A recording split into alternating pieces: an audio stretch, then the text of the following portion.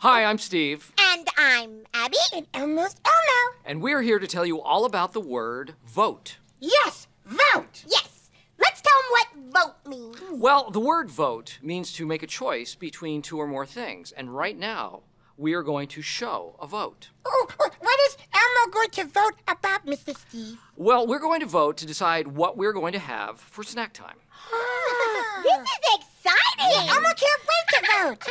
Okay, so here are your choices. Okay. Cheese If you care about wedge issues, vote for cheese. or peanut butter and jelly. All the way with PBJ. Okay, guys. So what's your choice? Well, you know what?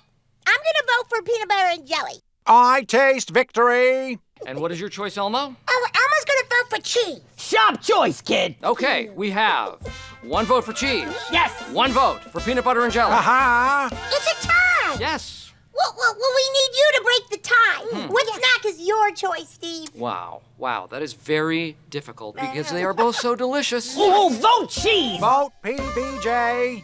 Vote pizza! Pizza? Yeah, haven't you ever heard of a third pizza party candidate? Not really. Well, I'm a third choice. You can vote for cheese, peanut butter and jelly, or me. Pizza! Oh, well, in that case, you know what? I'm going to change my vote. Yeah, sure, why not? Okay, I'm going to vote for pizza. Oh, yeah! Oh, Elmo too. Elmo wants to change his vote to pizza also. Okay.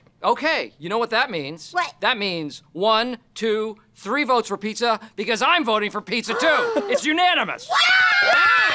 4 more slices! 4 more slices! Vote!